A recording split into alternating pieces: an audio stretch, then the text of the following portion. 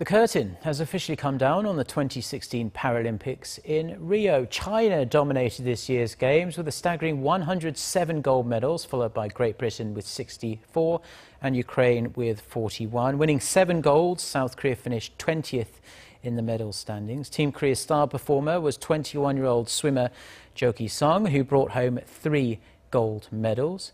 Gyu-dae also snatched bronze in the marathon on the final day of the Paralympics. The closing ceremony included a tribute for an Iranian athlete who died after a crash in a cycling road race. Next on the Olympic calendar is the 2018 Winter Games, which will be held in South Korea's alpine town of Pyeongchang in just over 500 days from now.